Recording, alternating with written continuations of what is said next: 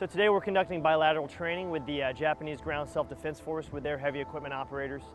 We are basically constructing HIMARS positions. We're constructing helicopter landing zones, getting in each other's equipment, and really just establishing a friendship and a relationship with their military.